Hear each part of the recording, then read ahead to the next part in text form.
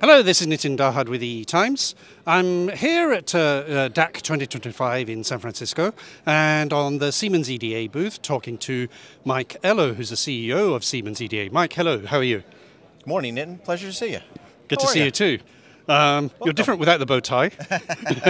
A little inside joke, I did wear a bow tie, but I hope there's no photos of that. I'm sure there will be. You wear the bow tie. That is your shtick, not mine. Well, I came prepared today, yes. but not with the bow tie. Anyway, let's talk about the world. Yeah. What's happening in the world and how does that impact what you're doing? I mean, there's quite a few big megatrends, and I think we see on the show floor, everybody's talking about AI, and you've got AI launches. But let's go a little bit higher first and then drill down.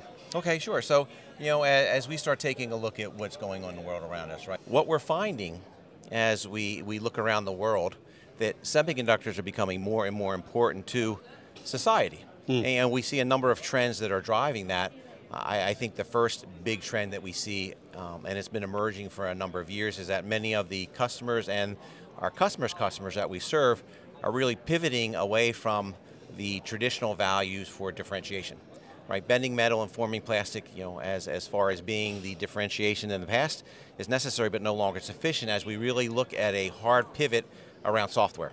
Software defines the value for a lot of these companies going into the future, and so we see that the entire system itself is built around that software workload, and the system is designed to optimize the software workload. So what we see, and the way we talk about it, is something that is software defined, as far as driving the value, the differentiation, AI powered, because that is supercharging now that software workload, sitting on top of something that is silicon enabled, so purpose built silicon in order to provide the optimized environment to run that software. And so that's one of the biggest trends, and to me, the inflection point that delivers against that is what's happening in 3D-IC, right? Because 3D-IC gives the opportunity now to more discreetly match a silicon platform to that actual software workload. So there's a connectivity, I think, between the emergence of software driving value, but the infrastructure with 3D-IC to support that. That's number one. That's quite a good way of putting it. Yeah. So number two, I mean, no conversation is complete unless we talk about AI.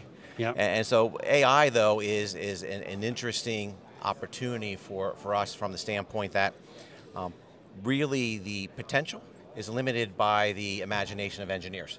So you can imagine that the number of designs going into the future is going to increase dramatically based on AI applications. Yeah. But there's a natural conflict inherent to that, is that we take a look at our industry and our senior engineers are moving on.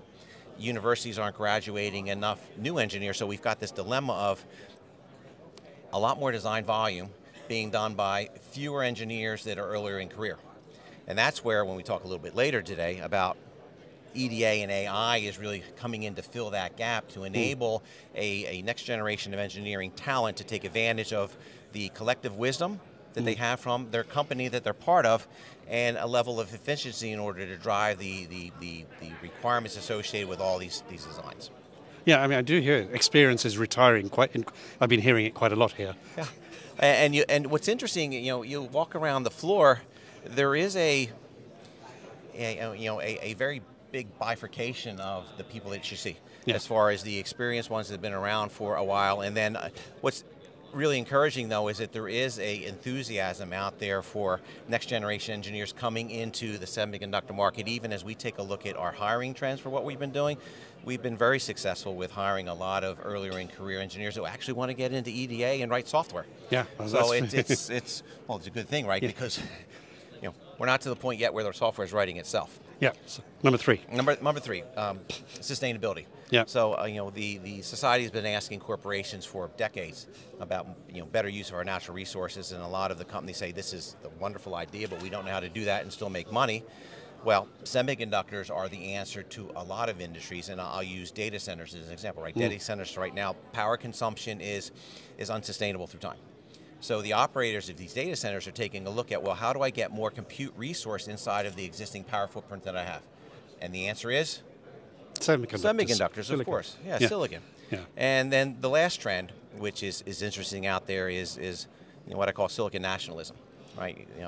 the COVID pandemic really exposed the fragility of the silicon supply chain worldwide, and a lot of countries woke up and said, oh my God, if I don't have access to silicon, it's a disruption to society or our very way of life. And so you saw a lot of countries that had promised to start spending money to onshore manufacturing, and progress is a little bit up and down, but what's really refreshing is that you can see that Japan has actually been at the forefront of this with what they've been doing with Rapidus. And I think they can show the rest of the world about government investment into onshoring more advanced node capacity for manufacturing can be successful. That's back to the future. That's what they had many, many years ago. So, I mean, it's nice to see that you can see Japan now coming full circle, making those investments for 2 nanometers and below. And you've got an involvement in that? We've got a very big involvement with Rapidus, and we're very excited with what we're doing with them, and we're looking forward to attending the opening of the fab coming up in July. There's an interesting press release I saw today which basically talked about foundry capacity around the world in 2030, and Japan does come quite strong in that. So yeah. Well, if you look at the shift, you know, where wafers were developed over the past 10 years, where the planned wafer starts will be in the next 10 years, it's a dramatic increase in a lot of areas that had been behind.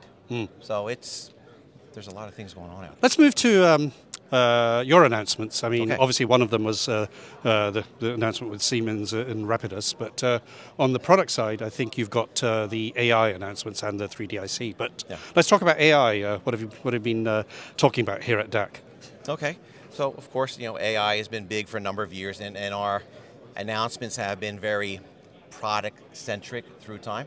What we've done differently this year, and what I'd like your viewers to take notice of, is that we're reestablishing a branding around Siemens EDA, right? So if you take a look at how we're talking about ourselves with AI, we're starting first with what we're doing at a Siemens EDA level with delivering an EDA infrastructure that is actually servicing all of our tools. And then tagged onto that, you saw some announcements around Aprisa AI, Vision AI coming out of Caliber, and then some AI products coming out of Solido, who of course are the OG for AI and EDA. They've been doing it since 2005, and I'm very happy to say Ahmed and team forms the basis of our central AI team, because we've got a lot of pedigree associated with what they're doing. So we think we've got a fabulous team that are providing an enablement for this infrastructure. We think there's some uniqueness associated with the AI infrastructure that we delivered and announced. It's open, so such that there's a set of qualified data sources that come from us with our app notes and our manuals and things like that. There's customer data, but it also will take in data from any sources out there. Isn't that, I mean, that's different to what we've been seeing in the market up to now, isn't it? Yes, compared to what some other options are out there as far as EDA infrastructure, EDA infrastructure. They're very focused on the information from the domains that they are servicing from that company. Yeah. Whereas we're taking a look at it saying, AI is more useful, it's extensible across the entire design scope itself, including having APIs at the top level for our customers to build their own applications so they can access their own data. We've got flexibility on the LLM that can come in. It doesn't matter if a customer wants to bring their own or if they want to use the one that we deliver with it. We've got security parameters around it. This is all sitting on-prem or within a customer's data center, such that they can be ensured as they go train the model moving forward with their data, that is all for them and it does not leak out to their competitors. And then on top of it, we've got the data or the security protocols that are already in place from the customer, such that the user base in that customer only has access to that data which is relevant to their job. So we're very excited about the open infrastructure associated with it, the security we provide with it. Plus it's the service engine that sits as the foundation for all of the AI deliverables that we have. And what do we see, are you seeing any early sort of adoption from beta customers or anything like that? What are they saying? So, the first order deliverable is the relatively uninteresting chatbots that sit as far as data sources that sit within all the tools, so the customer can have ready access to information they need, using natural language as the interface to it. We've moved on though to building out a series of agents now that are in it, and again, Solido has been leading the way for how that looks as far as being able to access AI and have it operate by itself within a set of defined constraints.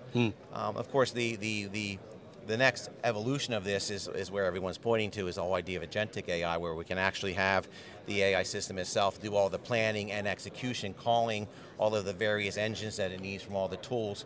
But that's still a little bit out as we're building out the framework. But we've seen an early demo here on one of the booths here. Yeah, so it's quite interesting, isn't it? Yeah. It offers a lot more flexibility, but this all ties back to what we talked about earlier with workforce development and where we are with the engineering talent, and how do we enable them with a set of technologies to drive efficiency. But also, to me, the beauty of it is also giving them that wisdom, the knowledge base from the company that they're a part of, by sucking in all the data from all the previous design generations that have happened there. So there's a lot of opportunity and upside for everyone. Okay, last question. What do we expect from you in 12 months' time, when we sit here at DAC? Where's the world going to be? So, it's an interesting question, because I've you don't have a crystal ball, but still. What I think, though, is that, if we take a look at AI in the semiconductor design, there's still a raised eyebrow from a number of engineers saying, can I trust what I see here? So as we take a look at our deliverables around, verifiability of what the algorithms are, the usability across a wide range of skill sets, the generality such that it can address all the different domains, a robustness so that it works inside of all of the different user environments, and then the accuracy of itself. Because that's how we phrase what we deliver with industrial grade AI, which is the foundation for what we're doing. 12 months from now, I think what we're going to see is a bigger usage by the design community, because they're going to get to a tipping point where they say, what, we can trust what we're seeing from these systems. We need to embrace it more vigorously, because we just can't get the job done without it. Because even today, what we see is pressure from upper management onto the engineering teams to say, how are you using more AI? The engineering teams are still trying to push back, because they're saying, well, wait, we need to trust this thing. We're going to go, I think, in the next 12 months, cross that horizon. We've seen that in the EE Times Mind of the Engineer survey, and that AI is creeping up. So yes, you're right. I think adoption is probably going to be much greater. And so when we're here at DAC next year, we're going to see the explosion of a better set of results that are concrete, that we can talk about, maybe, than some of the fluffy stuff. They may not need me or you then. Well, they'll always need you. They need a good-looking face to get out there to all the users. All right. Well, Mike, thank you very much. It's my pleasure. Thank you.